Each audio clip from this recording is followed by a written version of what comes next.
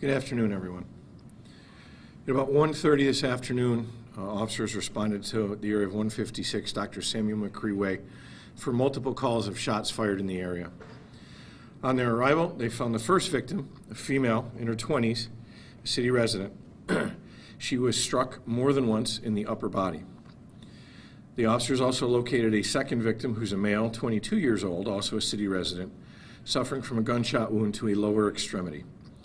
Both victims were transported to Strong Hospital, where the female is in guarded condition.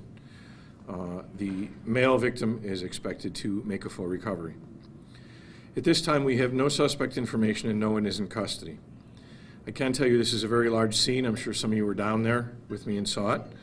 When I left, the officers were working diligently to collect all the evidence before the storm arrived. However, I can tell you it is a very complicated scene. So probably the area around Jefferson Avenue and Dr. Samuel McCree Way will be closed for some time this evening. I can say this shooting, as well as the recent shootings the past week, are targeted shootings towards certain individuals. I cannot say at this time if any of the incidents are related, and anyone who is saying that they are is purely speculation at this point. I've seen it going around, and like I said, at this point it's all speculative. I can't get into it. What is a concern is that all these shootings have occurred midday in crowded areas with numbers of people around. Today, there was a school right down the street from where this happened. We were in contact with the principal of the school almost immediately. I don't believe it went into lockdown, but she did keep all the students inside. We also immediately sent our FACET team, which is the Family and Crisis Intervention team, to the school to assist with the students and their parents if needed. I can also tell you that this past weekend, the Rochester Police Department did participate in joint patrols with the Monroe County Sheriff's Office, with the Monroe County Sheriff's Office. In this detail, we targeted known violent offenders in the geographical area that these shootings have affected. And again, that is continuing the policy initiated by Chief Harriet Sullivan several weeks ago, where we continue to target known violent offenders in the city. We will have updated, increased patrols throughout the week due to this. Whether or not any other agencies participate is still in the discussion phase, so I can't say whether that definitely will be the case. I can tell you our tactical unit, which is our specialized, highly trained uniform unit, will be in the areas through the upcoming week. I ask that anyone who has information with any of these incidents, please call 911 or Crime Stoppers. It was a very, very busy scene down there when this happened. I am sure someone saw something.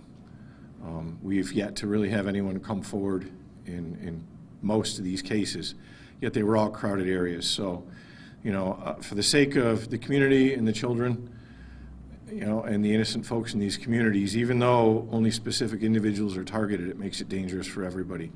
And I can tell you, you know, this specific one this morning, I had a uniformed car drive by this exact scene not 10 minutes before.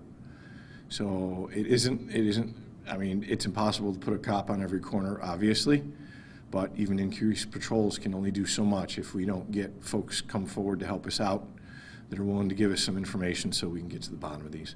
That being said, the Major Crimes Unit is also handling the investigation today, and as soon as they have put together some leads, we will be targeting the suspects in these incidents.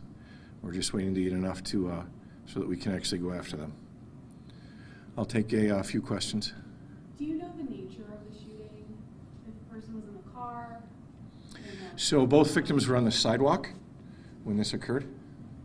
And they were shot by someone in a car? Do we know that yet? Yes, they were shot by someone in a car. Would you describe this as a drive-by?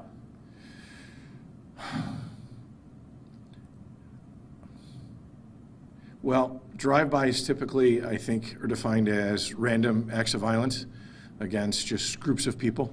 We know this is targeted. So, and the fact that a car was involved and they drove by, I guess so.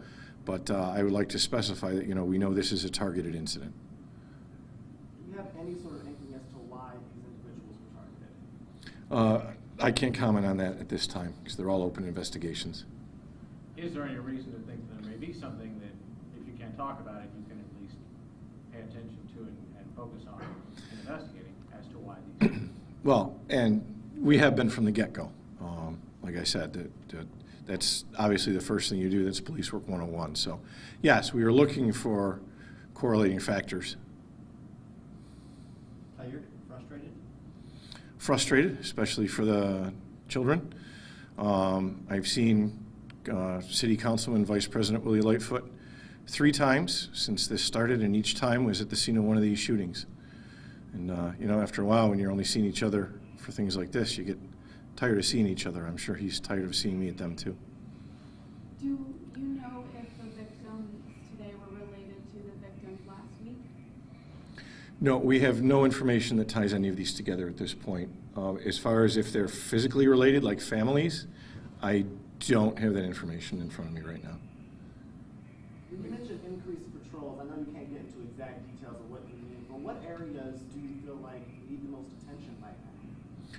Well, primarily most of these incidents have occurred in the southwest, which is the Genesee section and the central section.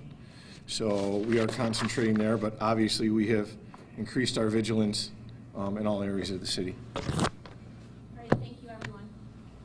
You heard a child might have been at the scene or involved. Anything along those lines? There were children in the area, yes, and it's a miracle we did not have a child struck again today, just as it was Friday when we had children in the area. How crowded was it when you guys got Thank there? you.